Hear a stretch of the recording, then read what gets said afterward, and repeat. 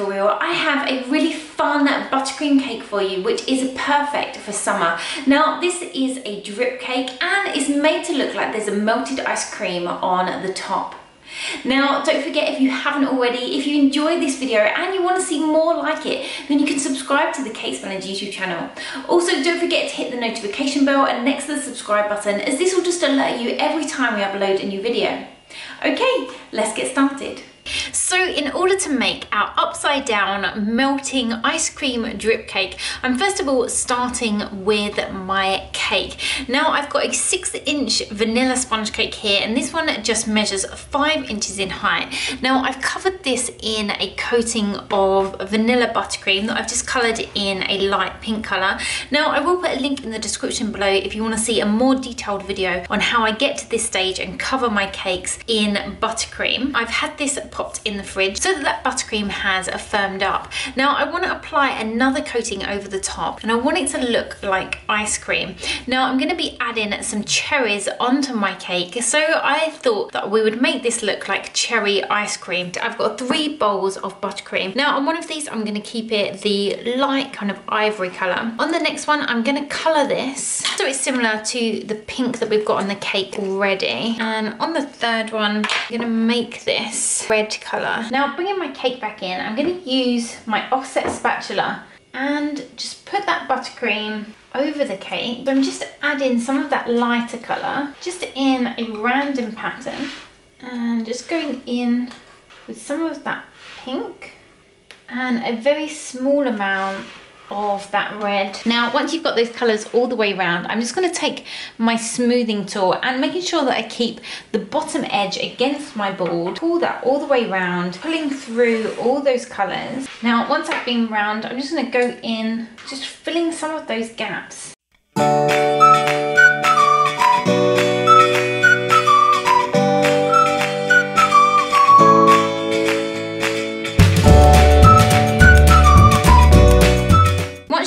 With how that's looking, I'm going to take my offset spatula, pulling that buttercream into the centre. Now I'm not going to be covering the top of the cake with another layer of buttercream, as I will be adding my chocolate drip. Now the next thing to do is work on the ice cream that's going to go on top. So I am going to be creating an ice cream cone, but I just want a nice dollop of ice cream. So in this bowl I've just got some offcuts from when I prepared my cake. I'm going to smush these down so we've got a mixture that resembles breadcrumbs. Now you only need enough to create a large ball. Into this I'm going to add a small amount of buttercream and just mix this together. Now all we're trying to do is create the consistency that you'd use for a cake pop. And if you're finding that it's not sticking together very well, you can just add some more buttercream. So I would just add a small amount at a time until you get a mixture that you can push together and shape. And then we're going to pull off a large ball. Now this ball is around 2.5 inches in diameter and just sits in the whole of my hand. I'm going to bring back in my cake and place this on the top, just popping down a small piece of buttercream. I'm then going to go in and just cover this with that same buttercream. So just using different shades so that it resembles that cherry ice cream. Now, the great thing about using buttercream is it really resembles ice cream, so you don't want to be smoothing it out and being really neat. The next thing to do is I'm going to pop this in the fridge just for around 10 to 15 minutes, just for that buttercream to firm up slightly whilst I create the board that it's going to sit on. I want this to look like it's covered in sprinkles, just to give it a nice ice cream feel. So I've got some white fondant which I'm going to use to cover the board, and I've also got some pastel shades of fondant. Now I'm going to use these to create sprinkles which I'm going to push into the fondant just to make it look like it's a flat pattern. First of all, I'm going to take my pastel shades and just roll those out into thin sausages. Use a paddle smoothing tool just to run over the top, which is going to give you a nice even shape all the way down. Once it's around 2 to 3 millimeters in thickness, cut off some small pieces around 1 centimeter in length and just round off those ends, giving us some giant sprinkle shapes. Now I'm going to do that to all of my other colors. Once we have a selection. I'm going to roll out my white fondant so that it's large enough to cover my drum board. Now I want to leave it so it's slightly thicker than I want my final fondant to be. So I'm going to roll it until it's around 1/2 centimetre in thickness. I'm going to take my different colour sprinkles and just pop those over the surface. Now I'm keeping them close to the edge because the middle is going to be covered with our cake anyway. I can then take my rolling pin and just roll this all the way over the top, just pushing those sprinkle shapes into my white fondant. I then want to add a small amount of water just onto the surface of my drum board just to allow that fondant to stick. Smooth that down. I can then take a pizza cutter and just trim off any excess. Now I'm just going to finish this off with a white satin ribbon around the edge, fixing that on with some double-sided tape. I can then transfer my cake over onto my board. Okay, so on the top of my cake I'm going to have an upside down ice cream cone. Now you can just use an ordinary ice cream cone, but I'm going to be making my own. So I've got some gum paste, or in this case some Squire's floral paste, and I've coloured this in an ivory colour.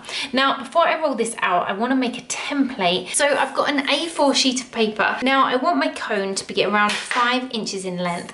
So I'm just going to add the compass onto the corner of my paper and just create an arc. I could just use a plate to get the arc or just do it freehand. So I've got my template, which is 1/4 of a circle. I'm going to start by rolling this out around 1 to 2 millimeters in thickness. Cut that out. Now on one side I'm going to cut it completely straight, and on the other side round it off slightly. I want part of the cone to overlap. On one side I'm going to use my Dresden tool, pulling it away so that it looks like it's made of wafer. I'm then going to use the long edge of my smoothing tool just to create a crisscross pattern.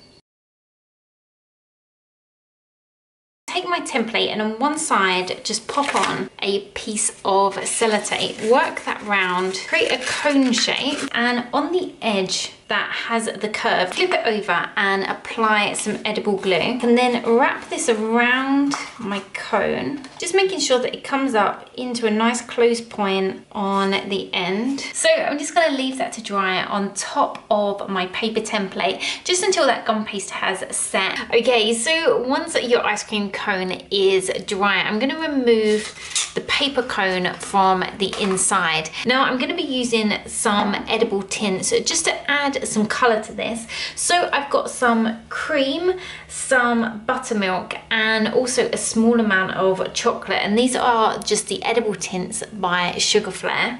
I'm going to take my fluffy brush and just mix these colours together, just dusting those on, just highlighting that texture that we added to the outside. I'm just going in with some of that darker brown, just where the two sides of our cone comes together. And once we're done, there we have our ice cream cone. Now, just so that it sticks, I'm going to add some of that buttercream around the edge, making sure that I come over, so we don't want it to be neat, so that we get a border of ice cream on the outside. I'm going to attach that to my cake at an angle, and I'm just going around making sure that it's added all the way around. Now, in order to create my chocolate drip, I've just mixed 200 grams of milk chocolate with 150 grams of boiling double cream, just to create a really thin ganache. Now, for the drip, I'm using some milk chocolate, just so it looks like it's the sauce on the ice cream that's melting away. So I'm just mixing those together until all that chocolate has melted and we're left with a nice silky smooth runny mixture. I can then transfer that into a piping bag. I'm just going to trim off the bottom. Now I only want quite thin opening. First of all, I'm going to go all the way over the top of the cake and also up onto that ice cream. I'm going to use my offset spatula and just smooth that out, just running nice and close to the edge so that we start to get the drips. I'm then going to hold the bag on the edge of the cake and just apply pressure to create some drips, working my way around the cake. Now, the more pressure you apply, the longer the drip is going to be. Now, once you've worked your way all the way around the cake, before that ganache dries, I'm gonna take some sprinkles. Now, I've just got some of the Love You More Pixie Pearls and the Snowflake Pixie Pearls, which I've mixed with some lilac ones. So we've got some hundreds and thousands. And I'm just gonna place these over the cake.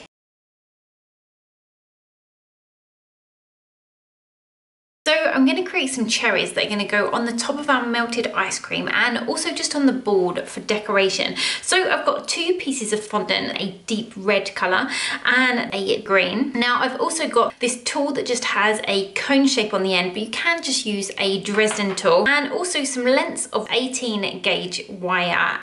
So I'm going to start by taking my dark red fondant, break off a ball which is around 1.5 centimeters in diameter. Now I'm just pushing on the bottom just to slightly taper it in, then take my little finger and I just want to push that across the top to create a little dent. So we end up with a kind of a heart shape. Put a small circle in the top, and this is going to give us space for our stalk. Now for the stalk, I've got a small ball of the green fondant and my length of wire. I'm going to run my fingers just to bend that round slightly and just start tapering that down into a teardrop shape. Dip the end of my wire into some edible glue, push that into the green fondant, just working that fondant down the entire length of that wire, just thinning it out as it goes down. Now I've just left the end, so around 1 centimeter, and then push the stalk into that hole that we created. So there we've got our cherry ready to add onto our cake. Now on the top of the cake, I'm going to have a single cherry, but on the base of the cake, I want to have a double cherry. So I've got 2, and I'm just going to line those up so that those 2 stalks meet at the top, and just add on a small amount of edible glue. So I've got a single cherry that I'm just going to add onto the side, and then I've got my double cherries that I'm going to add just at the front. I'm going to stick those ones down just with a bit of edible glue. So here we have the finished melted ice cream drip cake. I really hope you've enjoyed this video tutorial and will enjoy making your own version of this cake. If you have enjoyed the video, as always, don't forget to give it a like, and if you haven't already, make sure you subscribe to the Cakes Valencia YouTube channel. You can also follow me on Instagram just to keep up to date with what I'm up to, and I will put all the links in the description below. So until next time, bye!